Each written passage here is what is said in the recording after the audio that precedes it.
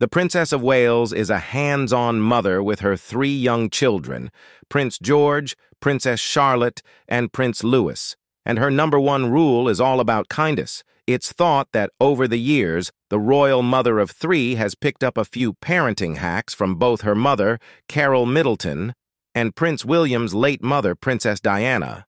Kate is often seen holding her children's hands or picking them up for cuddles when they were smaller. She continues, "There are often lots of comforting gestures such as a pat on the back or stroking their hair.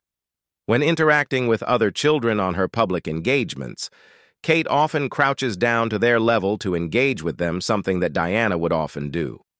Over the years, Princess Kate has tried to instill a sense of normality in her children's lives, particularly when it comes to extracurricular activities beyond the classroom, in a bid to foster their people skills. She has previously spoken about her wish for George, Charlotte, and Louis to join the Scout Association, an association which, according to the Scouts' website, engages and supports young people in their personal development, empowering them to make a positive contribution to society.